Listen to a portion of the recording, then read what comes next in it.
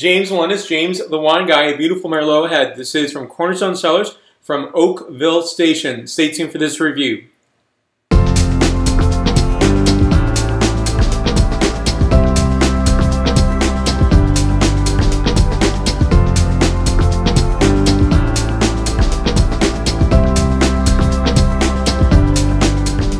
The best of both worlds here with Cornerstone Cellars. That is the Willamette Valley selection as well as the Napa Valley portfolio. Fantastic wines, and really surprised here is a beautiful Merlot. Not that I should be surprised that they produce a beautiful wine, but that I think Merlot is just really coming into its own. And I've said so in many video review on Merlot. And I think Merlot got a bad rap and because of a movie. I'm not going to say it because I'm not going to go there again. But ultimately, it's just because I don't want to keep repeating it again and again. It becomes a cliche.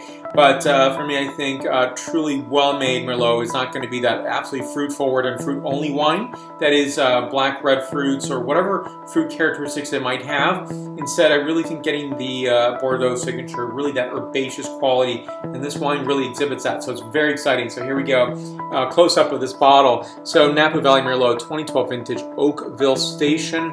Of course, I'm a big fan of this cool label program, Cornerstone Cellars, and you'll see 14.5% ABV. And as you know from previous reviews, it's only a one-piecer. There's no back panel. So I think this is a fantastic wine. Again, getting back to what I think Merlot is, it's marrying together that herbaceous quality.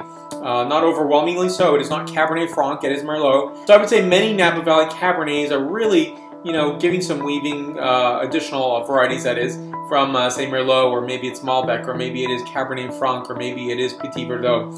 But one of these varieties is really essential. In fact, sometimes a producer might use all 5 varieties, and some people might say, well, there's a 6th, which is Carmenere. Really not common in Bordeaux, not common in the United States. So I'm not going to even bring that in the conversation, but it's not that it's not an important grape or not something that I enjoy. I certainly do.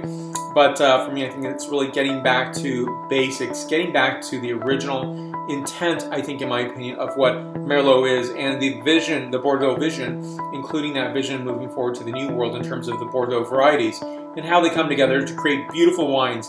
First, scent characterization, flavor profile, and the point score. So in this I'm getting notes of fresh geraniums, violets, black-red cherries, baking spices, and deciduous forest. Next is the flavor characterization, then the point score. Notes on this include dark red cherry, blackberry, hint of black plum, fresh herbs, cardamom, violets, and white pepper. This wine is a 9.3 out of my 10.0 scale. Think of that as 93 points out of 100 points. So do me a favor, give a like to this video. The like button's right down there, and also questions and comments, listen down there below as well. So do me another favor, share this video and subscribe to this channel if you haven't done so already. Stay tuned for more wine reviews to come from all around the planet. So let's stay connected. I'm on a variety of social medias, Facebook, Twitter, Google+, Pinterest, LinkedIn, as well as Instagram and WordPress. And stay tuned for many more wine reviews to come. And it's a pleasure that you stopped by. I really do appreciate your support. Thank you again for watching. Stay tuned for more. Salud.